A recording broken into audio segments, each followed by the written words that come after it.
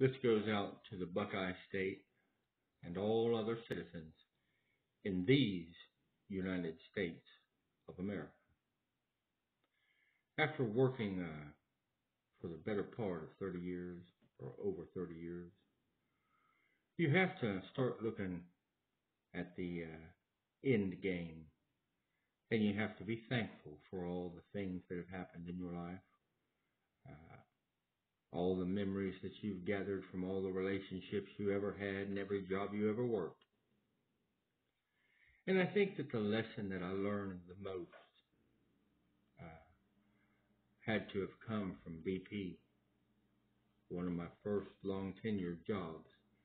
I worked there from 92 to 98, 6 years, and learned more, I think, than I did with any other company. Because I was young. I hadn't had any experiences hardly. And I got to really get out in inside of life and to sort of observe it with some great philosophers, really. I can remember the conversations that I had with just about everybody. The more depth there was to it, the more I remember. If I had deep feelings, a family type of love feelings, then it seemed like that was the ones who taught me the most that I felt that way about. Liberty. Liberty is what I believe our country needs to focus on. The statue, the gratitude, the allowances of people to come to these shores when it was populated by the indigenous, uh, by the Indian, and the way that they treated us. I say us, I've got both sides of me.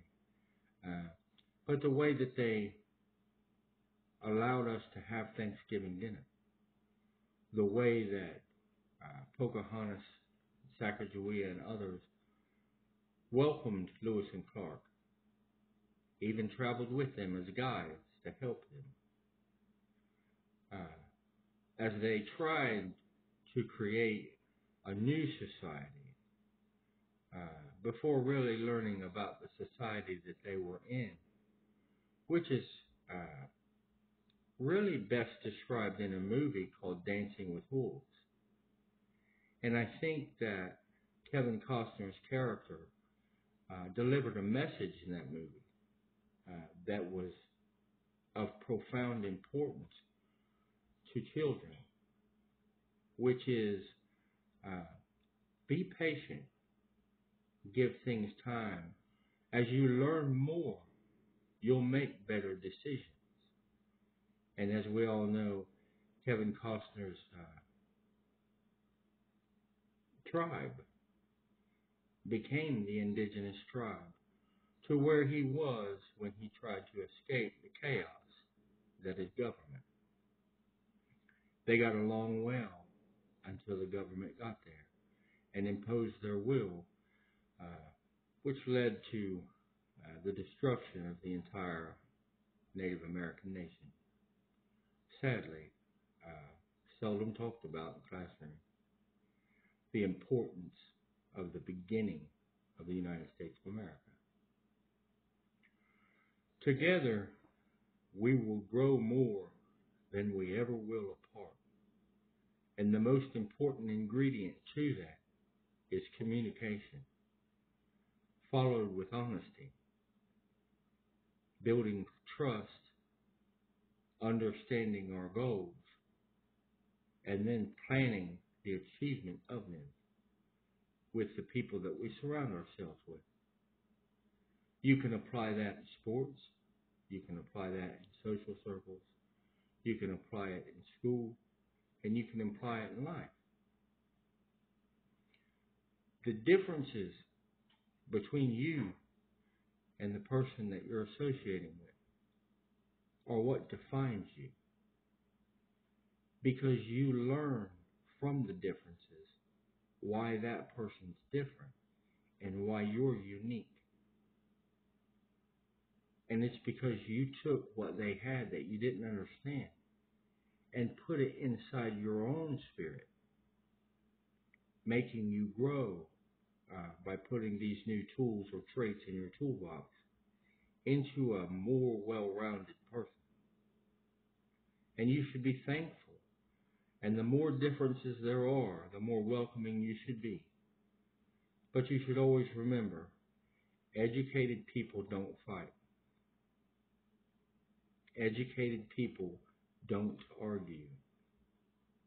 Educated people debate and discuss, and then work together for solutions to the problems. And once you understand that, you're an adult. You have overcome the adolescence. You have overcome the hormones, the imbalance in your life.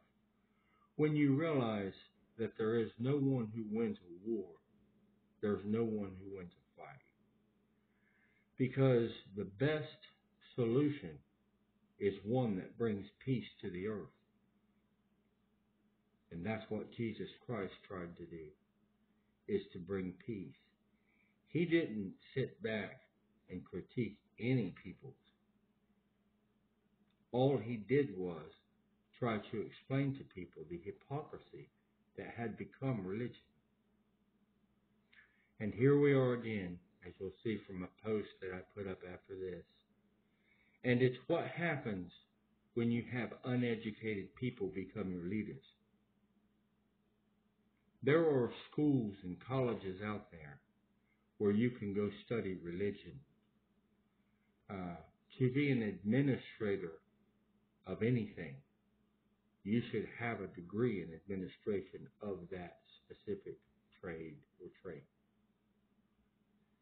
You cannot blindly trust people to become philosophers, or you'll end up drinking the Kool-Aid like Jim Jones gave them. You'll end up in the mountains waiting on a spaceship to come, finding out that your family's broke and this man's wasted your time.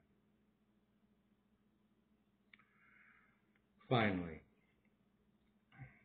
always remember that inner peace is what we're after. We want to die with no stress in our life. And it's not the moment that defines us. It's the memories of all the moments before we die, collectively. I had an incident once where there was an argument that took place between one of my wives and her father. And he had an untimely departure from this earth. And I cried with her about it, and it bothered her for a number of years. It may still bother her today. And I tried to explain to her, it's all the laughter that was shared. It's all the joy that was found in having a child that was unique, a child that he could enjoy in his retirement, a child that he didn't have to spend his day working and then come home and catch the tail end of, like a lot of workers do. He loved his little girl. She was his retirement project. She's what kept his mind occupied and kept a smile on his face. And she defined his life. We can never get too hung up on moments or arguments, because it's the overall relationship that when you look back after you're done being mad and all that, you sort of smile a little bit, maybe to yourself, as you reflect on the blessings that you had in your life. There's no human being in the world that can love someone so intensely as to marry them and become parents with them and then turn around and hate them. You've got what I call misguided emotion, because hate and love are like yin and yang. They can be mistaken if you're not presenting that feeling correctly. So don't be deceitful. If you love someone, tell them. And if you don't, then just walk away from them. Don't try to destroy their life.